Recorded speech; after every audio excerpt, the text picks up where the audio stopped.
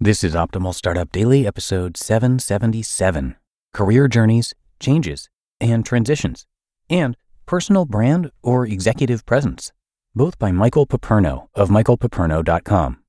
And I am Dan, I'm your host, and welcome back to Optimal Startup Daily, or welcome for the first time if you are new here. Like yesterday, I'm actually featuring two posts today, both from Michael Piperno. So with that, let's get right to them and start optimizing your life. Career Journeys, Changes, and Transitions by Michael Piperno of michaelpiperno.com. Making a career transition, or any significant type of career change, is hard work. It's also fraught with risk and uncertainty. Yet the payoff can be literally life-changing. I know, I've done it 4 times. And that's why I enjoy helping others along their career journeys.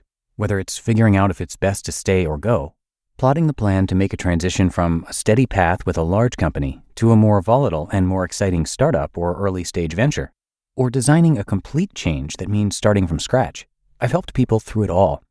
Here are a few things I've learned that may help you if you're feeling stuck or if you're thinking about what it would be like to make a big or small career transition. 1. Connect your purpose with your career path. I know a sense of purpose can be elusive, but I argue that it's critically important. If you do the work to find and clarify it, you'll be more confident heading down the right path. Purpose is often easier to see once you've looked at your passions and the value you bring to others. And remember, your purpose can evolve. Mine sure has. But the common thread for me has always been 2 things: teaching and communication.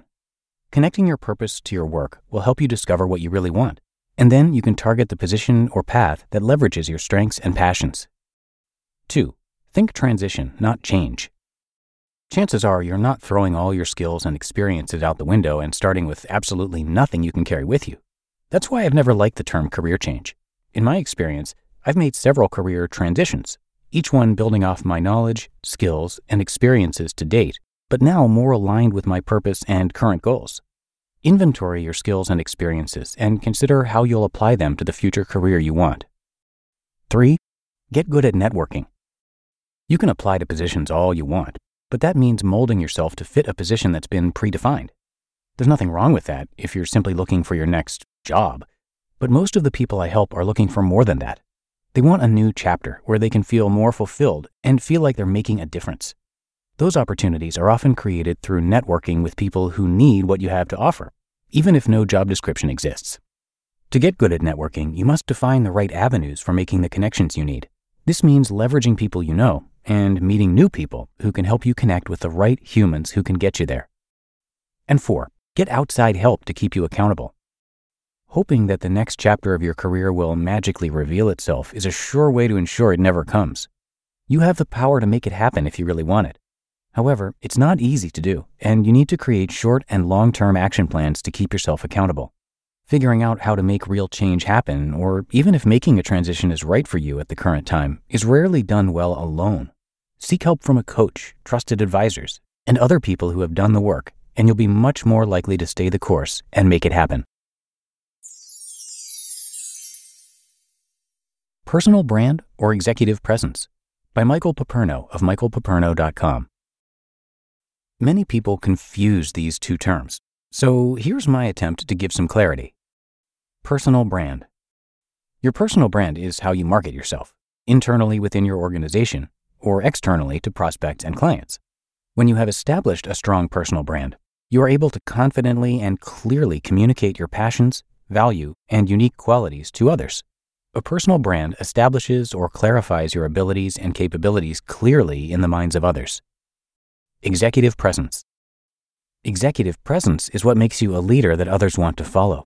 It's a culmination of character, attitudes, and behaviors that clearly demonstrates your commitment to your beliefs and values and to the development and success of others. Executive presence ensures you look, sound, and act like a leader in the eyes and minds of those you lead. Perception management is different from manipulation. Both of these terms involve managing perceptions, but don't think of either of them as manipulation. Sure, there are bad leaders who are good at acting like good leaders, and there are ruthless political schemers who inappropriately bulldoze others in pursuit of their own selfish objectives. That's not what we're talking about here. Think of it more as knowing yourself so well, your passions, what you value, the value you bring to others, and your authentic purpose, that you are able to operate in a way that will clearly communicate and connect with others. Just remember that a leadership title does not automatically give you executive presence. You need to do the work to clarify your purpose and to act and behave in ways that make you credible, trustworthy, and inspirational. Similarly, experience in your field or past successes and achievements don't magically create a personal brand that others will see. It's your job to tell others, and you can do it in a way that is true and authentic to you. You just listened to the posts titled Career Journeys, Changes, and Transitions, and Personal Brand or Executive Presence, both by Michael Piperno of michaelpiperno.com. And big thanks to Michael for letting us share his post. He is a leadership communication coach and workplace relationships consultant. Through coaching, consulting, and group training programs, he helps professionals communicate clearly, speak and present more effectively, build and maintain positive and healthy business relationships, refine their personal brands, and lead with confidence.